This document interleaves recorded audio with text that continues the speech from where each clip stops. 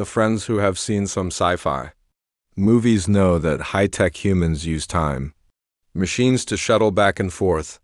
So do time machines really exist? Why don't people from the future world travel back? Can humans really make time machines? First of all, the time dimension we are in is one-way dimension, and it is impossible to create a machine that can travel through time and space with the current technology level of the Earth. It may take millions or even hundreds of millions of years of research and development to succeed.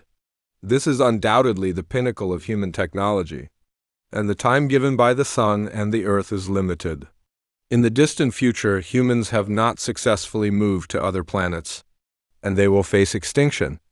But perhaps a time machine has been created, which causes chaos and distortion in space when used, creating a parallel time and space. Therefore, the future humans travel to a parallel time and space. They can't change history,